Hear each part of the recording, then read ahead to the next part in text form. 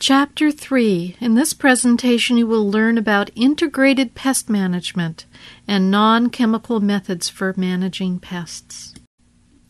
Integrated pest management, or IPM, is an approach to managing pests that combines or integrates several different types of management methods. Many of the methods that can be used don't involve pesticides. These include good cultural practices such as selecting pest-resistant plants or using proper irrigation or fertilizing practices. Other non-chemical approaches include biological control, or using beneficial insects to eat pests, and mechanical or physical controls such as pruning out or trapping pests.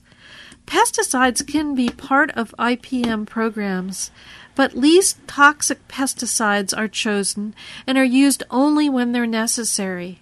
By reducing reliance on the most toxic pesticides, IPM programs protect people and the environment. One of the keys to a successful IPM program is taking steps to prevent potential pests from causing serious problems. Regularly check the landscapes you manage. Know what pests commonly occur, and keep an eye on plants and locations that often have problems. Keep written records of what you find. For instance, wet areas under a drippy faucet or sprinkler head can support nutsedge or other weeds. Standing water under a tree can promote root disease. Certain plants, such as rose bushes, often have problems. Keep a special eye on these. Check mulches under plants to be sure they're thick enough and weeds aren't growing through. Thick ground covers may support rats or snails and earwigs. And ants crawling up the trunks of trees may be tending honeydew-producing insects. Maintaining healthy plants is the basis of an integrated pest management program, as well as the foundation of a sustainable landscape.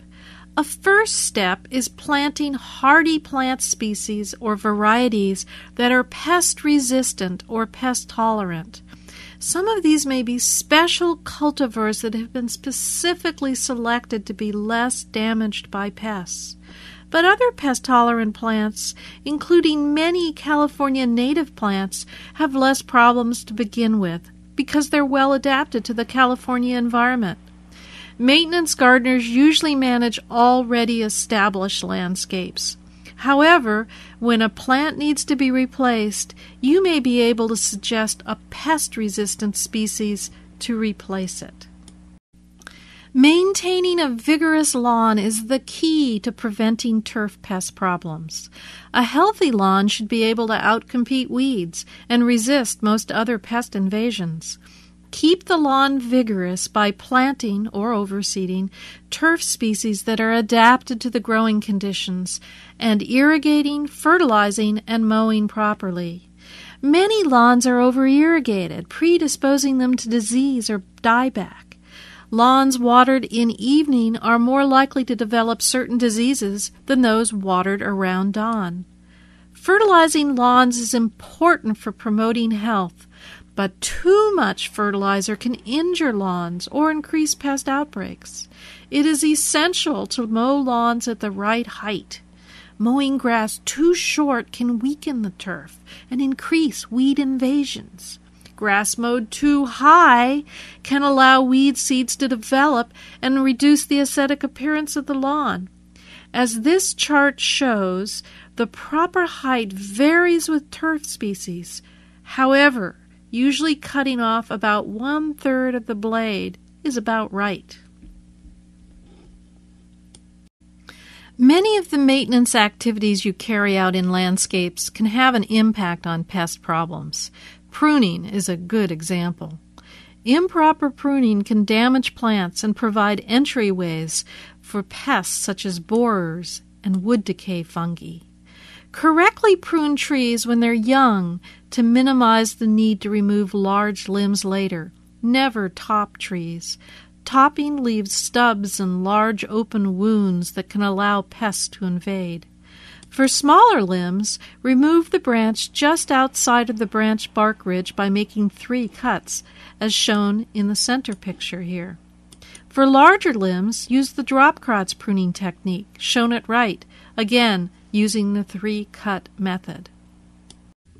Several mechanical or physical control tools are useful for managing weeds. Hand hoes are useful for cutting out annual weeds in planting beds, but are not effective against perennials. Grassy annuals must be cut off below the soil surface to prevent new sprouts.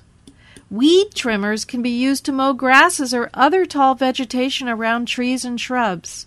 Cut weeds before they flower and set seeds, and protect young trees with plant guards. Flaming, using propane burners, is useful for killing young weeds. However, be careful around dry plants or mulch because flamers can start fires. Headers are 8-inch or more deep barriers placed between turf and planting beds. They keep lawns and lawn weeds from growing into the planting bed. Mulches are one of the easiest and most effective ways to manage weeds in many landscapes. Mulches control weeds by limiting light, which is required for weed establishment. Mulches also conserve water, prevent erosion, and are aesthetically pleasing when properly maintained. Many materials can be used. Bark chips are among the most common. Organic mulches like bark or wood chips or compost or non-organic materials like rock can be applied directly to a weed-free planting bed, or they can be applied on top of landscape fabric. Landscape fabrics topped with other mulches can prevent weed problems for 4 years or more. Organic mulches need to be reapplied regularly.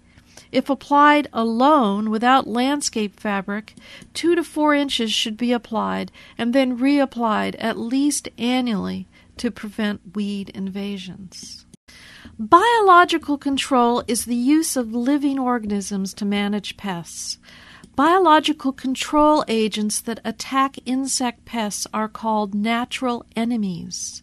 Natural enemies may be predators, such as the assassin bug or the predatory mite shown here.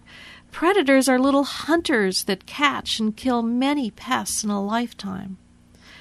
Other natural enemies are parasites. Tiny parasitic wasps lay their eggs inside pests, and the wasp larvae that hatch from these eggs kill the pests.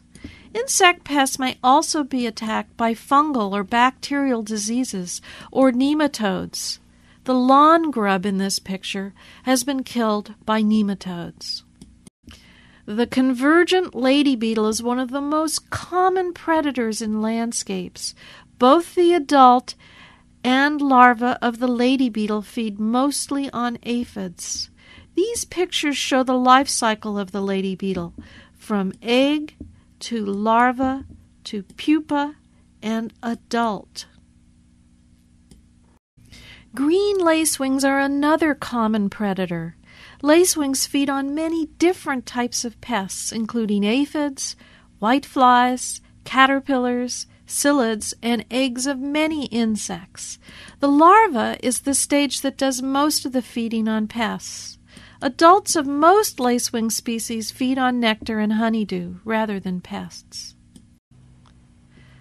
Syrphid flies are important predators of aphids. The adult flies feed on pollen and nectar and are often found on flowers. They look a little like bees or wasps and have a hovering style of flying that gives them the name of hoverflies. The larvae look like small caterpillars, but they don't have legs and their bodies taper to a point at the end.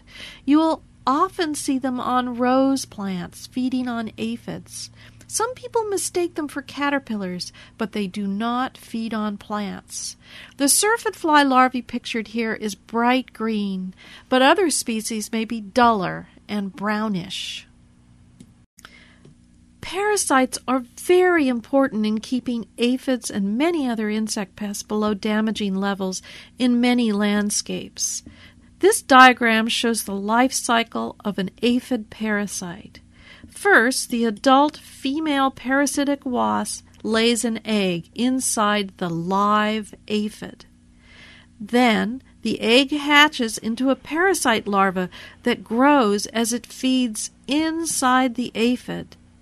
After killing the aphid, the parasite pupates in the body of the dead aphid, and then, after pupation, an adult wasp emerges and flies off to mate and parasitize other aphids. When aphids are parasitized, their dead skins turn into a crusty brown or black mummy. You will often see aphid mummies on plants that have had a lot of aphids. This is a sign that biological control is occurring and pesticides are probably not needed.